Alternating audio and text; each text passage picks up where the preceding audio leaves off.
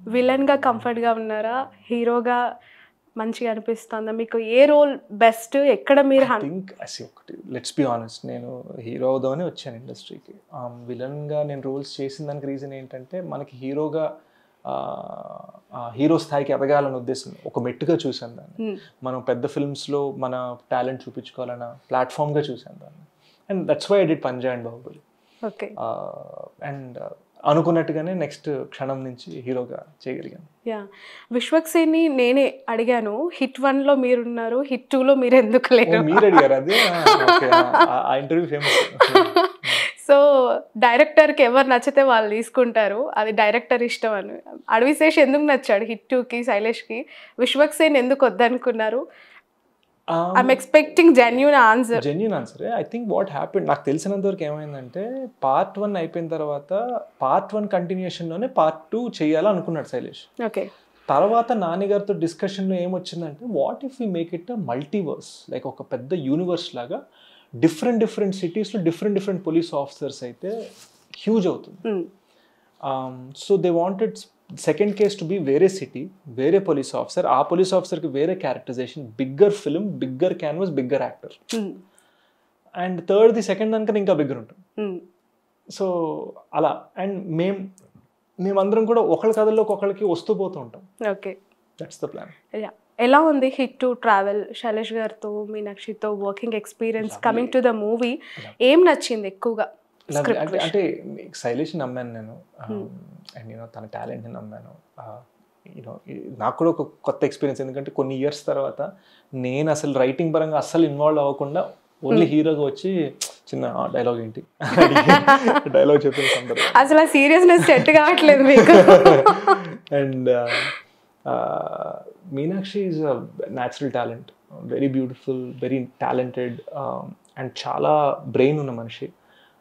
She a dentist, miss India, colonel కూతురు, and ఎన్నో సిటీస్లో ఉంది ఇండియాలో. సినిమా స్టార్ట్ అయినప్పటికీ నిన్న ప్రీ రిలీజ్కి తనకు నేర్చుకుని తెలుగు కూడా చాలా చాలా పెరుగుతూ వస్తుంది. Okay, terrific talent. త్వరలో టాప్ హీరోయిన్ అవ్వబోతుందని నా ఫీలింగ్ ఉంది నాకు. ఓకే. మిల్కీ గర్ల్ తమన్నా అని చాలా మంది అంటూ ఉంటారు టాలీవుడ్. చాలా తిట్టులా అనిపిస్తుంది నాకు భీమవరం బుల్లడ పాట గుర్తొస్తుంది. ఒకసారి పాడండి. అసలుకి జూనియర్ ఎన్టీఆర్ గారు ఆ పాట నచ్చలేదు అన్నారు. మిమ్మల్ని ఏమో చాలా మంది అమ్మాయిలు మిల్కీ బాయ్ అడవి శేష్ అంటున్నారా? ఓకే, ఎలా తీసుకుంటారు? భీమవరం బుల్లడు పాడాలి ఇప్పుడు, భీమవరం బుల్లమ్మ అని పాడాలి ఇప్పుడు. I mean I don't take it two seriously. నేను అట్లీస్ట్ స్నూప్ డాగ్ అని ఫేమస్ ర్యాపర్ ఉన్నారు కదా యూఎస్లో, ఆయన ఏమన్నారంటే ఆయన ఫస్ట్ 90s ఫస్ట్ సక్సెస్ అయినప్పుడు హౌ డస్ ఇట్ ఫీల్ అంటే, I feel like I'm being treated like a pretty girl అన్నారు. అంటే ఆ కుర్రాళ్ళకి ఫేమస్ అవడం ఇదేనేమో, ప్రిటీ గర్ల్స్ ఎలా ట్రీట్ అవుతారో మమ్మల్ని కూడా ఇలానే ట్రీట్ చేస్తారు. సో ఐ ఫీల్ దట్ నా సినిమాలు హిట్ అయ్యేంత వరకు నన్ను ఇలానే మిల్కీ బాయ్ అంటారు. సినిమాలు అట్ట అయితే పెద్ద సీరియస్ తీసుకున్నాను. రైట్. హిట్ 1 వచ్చిన తర్వాత చాలామందికి హిట్ 1 ఎట్లా ఉంటుంది, అది ఎట్లా సక్సెస్ అయింది, దాని స్టోరీ అదంతా కూడా తెలుసు. బట్ హిట్ 2 వచ్చేసరికి ఇక్కడ డైరెక్టరు అతనే అయినా కూడా హీరోయిన్ క్యారెక్టరైజేషన్స్, స్టోరీకి సంబంధించి ఒక డిఫరెంట్ ఎక్స్పెక్టేషన్స్ ఉన్నాయి.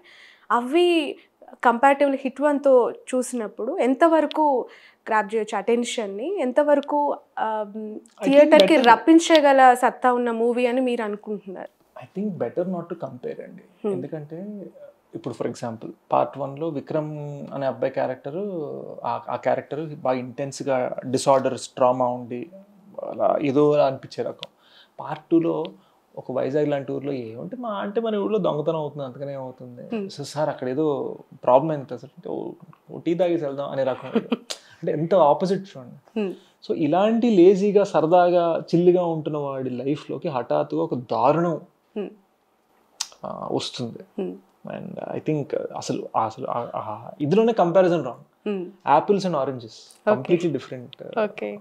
బట్ ఒక కామన్ థింగ్ ఏంటంటే ఇద్దరు హైలీ ఇంటెలిజెంట్ పోలీస్ ఆఫీసర్స్, అది మాత్రం ఉంటుంది. రైట్.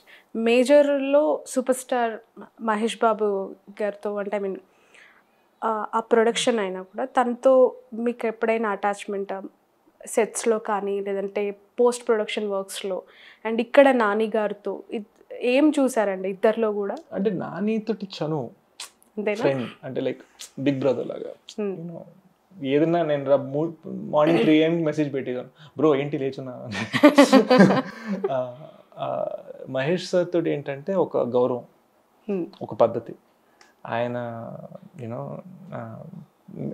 నార్మల్గానే ఉంటాము, బట్ ఒక మర్యాద ఉంటుంది. So it's little more formal, కానీ ఆ రెస్పెక్ట్లో మళ్ళీ ప్రేమ ఉంది. And somehow you know super star Krishna గారి వలన I feel I've always been connected to that family. కోరుకొని కాదు, అండ్ డైరెక్ట్ రిలేషన్స్ కాదు, నా లైఫ్లోకి అలా వచ్చేసింది అంతే. అలా జరిగిపోయింది. నా లైసెన్స్ ప్లేట్ 116 అండి. ఓకే, అంటే ఇది మహేష్ బాబు గారి గురించి ఒక వెరీ బెస్ట్ క్వాలిటీ మీకు నచ్చింది అని అడిగితే, అండ్ నాని గారి గురించి అడిగితే, what is your answer in a single line? No, I mean, I don't know about Mahesh first thing. I think one thing I know about both of them, similarly, అంటే that they love cinema. అంటే సినిమానే తింటారు, సినిమానే తాగుతారు, సినిమాలోనే బ్రతుకుతారు, అది మాత్రం ఉంది. ఒకళ్ళు బయటపడతారు, ఒకళ్ళు బయటపడరు, అంతే. ఎవరు ఇద్దరులో ఎవరు బయటపడేది? నాని, బయటపడని మహేష్ సార్. అంతేనా? నాకు తెలీదు మహేష్ సార్ షెడ్యూల్ అంతే, కానీ డేకి ఒక సినిమా చూస్తారు ఆయన, నాకు తెలుసు. ఇప్పటికీ కూడా? I'm sure. ఓకే.